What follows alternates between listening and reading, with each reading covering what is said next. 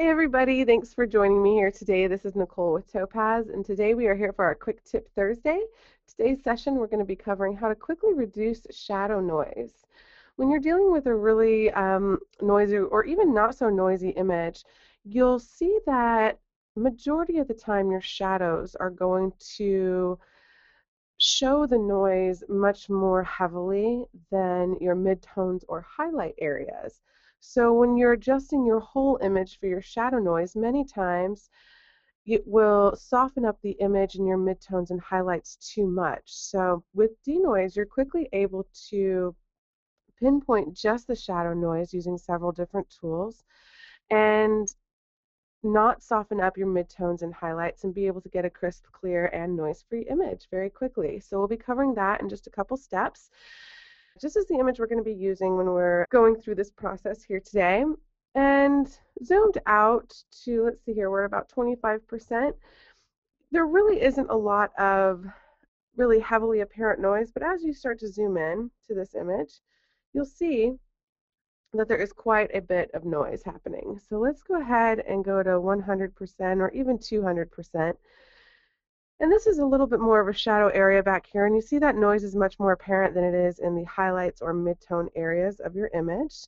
So down here on the floor where you have more of a highlight and midtone, you're not going to see too much noise that's just standing out and screaming at you. But over here, when you go over to the shadow regions, you see this very contrast heavy noise coming through, both the contrast luminoise, what looks like grain, as well as the color noise on top of that.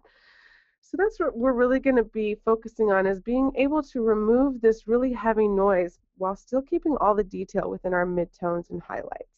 So this is our before image, and here's the after image I was able to get with Topaz DeNoise within just a couple of minutes, and it completely removed all of my shadow noise while still maintaining midtone and highlight detail. So here's before and after. All right, so let's take this image that does not have the noise reduction into denoise. All right, so within the denoise interface, I'm going to go ahead and put this at 100% so I can view many different tonal ranges all within the same viewfinder. On this top right, I'm going to move my preview navigator to try to get to an area of my image that not only shows the midtone regions, so like this nice midtone of the wood here.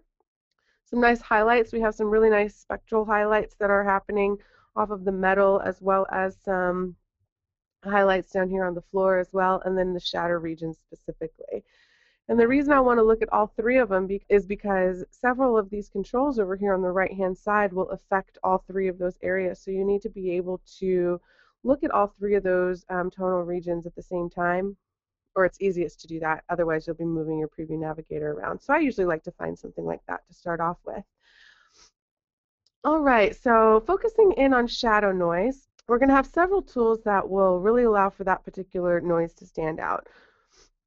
Whenever you open your noise reduction tab, you'll see overall strength as the first slider, and the overall strength is going to affect all areas of the tonal range, so your shadows, highlights, and midtones. Below that, you have adjust shadow and adjust highlight, which are going to allow you to fine-tune those two areas. But looking at the RGB mode, where we are looking at it in color right now, it doesn't allow us to see as much image noise as we really need to see. So the very first thing that I like to do is go into my Luma preview mode, and that's going to take all the color information out and just show me the grayscale information with the contrast noise. But even looking in this Luma preview mode, I can see the image noise in my midtones pretty well, my highlights especially because those are bright. But within my shadow regions, that noise is very subdued, so I can't really tell how heavy it is. So one tool that I definitely suggest you take advantage of when you have heavy shadow noise is this auto brighten preview area. If you take it up to normal or strong and focus in on the shadow regions of your image, you'll see that noise, that image noise, really stands out much more when you are brightening up your image, allowing you to really focus in on that and get and see that visually much better. I like to usually keep it at normal. I tend to like that because that still allows for me to see the image noise in the other tonal regions of my image.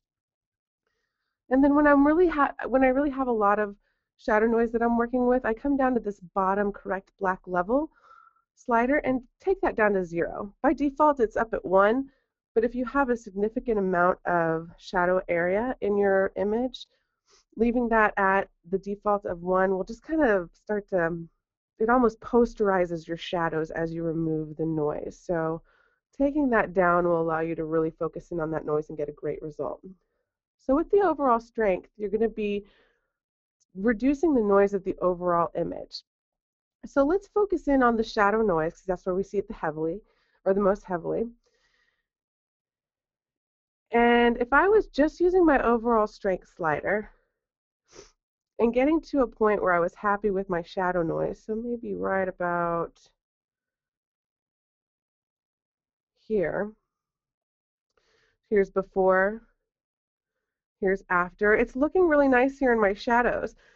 But if I look at the rest of my image now, it's starting to go a little bit plastic, or what we like to call kind of that really smooth, non-detailed effect. So here's before and after. So you're losing a lot of that natural grain that's within the wood, as well as the detail of the highlights completely, because we have such heavy shadow noise, and that's what we were focusing in on. So whenever you're working with your overall strength, don't focus in on your shadow noise, just focus in on the midtones and then fine tune your shadow noise with this adjust shadow. So the overall strength, if I'm focusing in on my midtones, really if I take my strength down to about half what it was before, now I get some nice grain detail still within the midtones, but I still have nice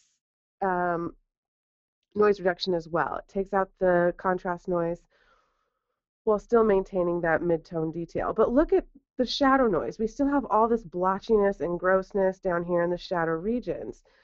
And that's when the adjust shadow slider really comes into play, because then you can take that to the right and actually remove even more shadow noise while it leaves those overall mid-tones and highlights alone. It does not continue to work with those. So you can push your shadow noise really high while still maintaining that midtone and highlight detail. So here's before, here's after. Again, before and after. And those are the couple of the tools that we have within DeNoise that really allow you to focus in on that shadow noise. So again, it's the auto brighten preview, really lightening up your image to show that noise much more, and then working with your overall strength and your adjust shadow to fine tune it. With the rest of the image noise or noise reduction process, I'll just go ahead and go through this really quickly. Adjust highlight. I tend to do much less noise reduction in my highlights because usually it smooths out with that adjust overall strength. So I just take that down to get as much detail back in my highlights. So that looks good. When I get down to my adjust color red, I can just go in my red color preview mode. Take that up until I start to see a smoothing out of any of the texture of the red channel noise that I'm viewing here. So that looks pretty good.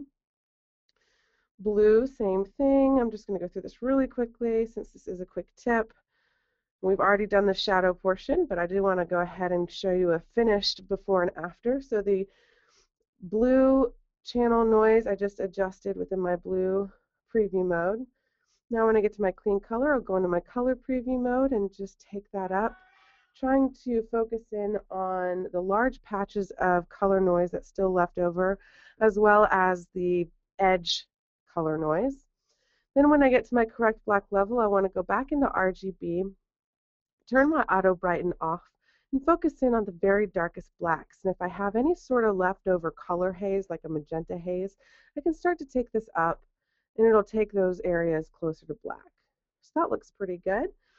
Once I'm done with that, I can actually come to my detail recovery and just do some quick recovery of the edge details that I might have lost, some reduction of blur. If I have a lot of texture, that reduced blur is really nice.